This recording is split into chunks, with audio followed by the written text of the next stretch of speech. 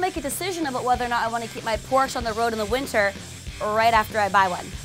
Now, if you are in the market for a new vehicle, you might be interested in the results from AJAC's Test Fest, an annual process that we introduced you to last week where manufacturers vie for the title of Best in their segment. Here's a very special presentation on all of the winners, as well as the announcement of 2010's overall Canadian Car and Canadian Utility of the Year. Welcome to the Auto123 Show's special presentation for AJAC's 2010 Canadian Car of the Year. AJAC, the Automobile Journalists Association of Canada, has been conducting this event since 1985. Well, it started 26 years ago. Ultimately, there are two categories for Car of the Year and Utility Vehicle of the Year. On the car side, recent winners include Hyundai Genesis in 2009 and the Audi R8 in 2008. On the utility side, the Ford Flex took the title in 2009 and the Shelby Silverado in 2008. Eligibility for Canadian Car of the Year is determined at AJAC's annual Test Fest, where automotive journalists gather to drive and grade the automotive industry's latest entries. Winners are determined in 12 individual categories. The title of Canadian Car of the Year translates to more than sheer prestige for the winning manufacturer. Let's take a closer look at who's in the running this year.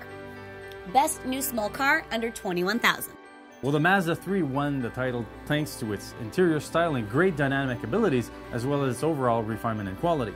Best New Small Car over $21,000. The Mazda 3 Sport beat its category rivals with its great handling, performance, braking, and overall versatility. Both best small categories, wow. Best New Family Car under $30,000. The Golf Wagon TDI Clean Diesel takes the honors thanks to its performance, its versatility, and of course, great fuel economy. And a long name. And a long name. Extra points. Best New Family Car over $30,000. Well, the Ford Taurus amazed the jury with its superb ride, impressive fit and finish, and a huge trunk. Extra points for a huge trunk. Huge trunk goes a long way. Best New Luxury Car over $50,000. The BMW 335d sedan's combination of handling, straight-line performance, and low fuel consumption made it a clear winner in its category. I don't even know what straight-line performance means. It's, acceleration, straight line. Oh, okay, fair enough. Best New Prestige. Well, the Porsche Panamera Turbo offers a well-finished and luxurious cockpit, superb handling, and breathtaking performance, which was enough for it to deserve the title. You almost lost your breath there. Best New Sports Performance under $50,000. The Volkswagen GTI won this category with a well-crafted interior, excellent handling, and reasonable fuel economy.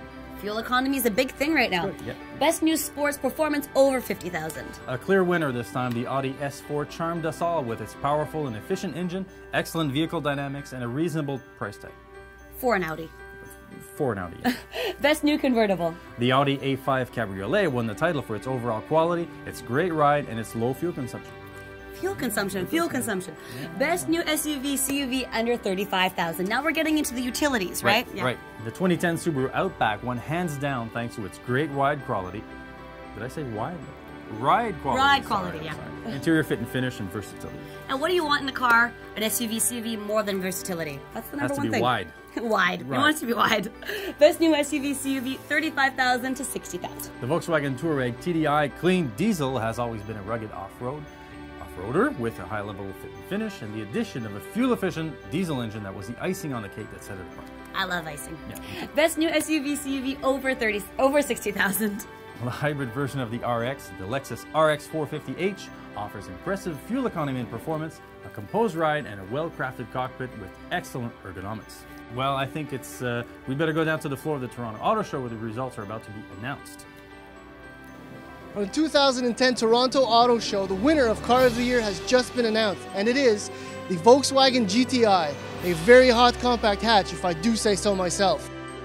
And the recipient for Canadian Utility Vehicle of the Year is the 2010 Subaru Outback, the recipient of many other awards, including one of our own.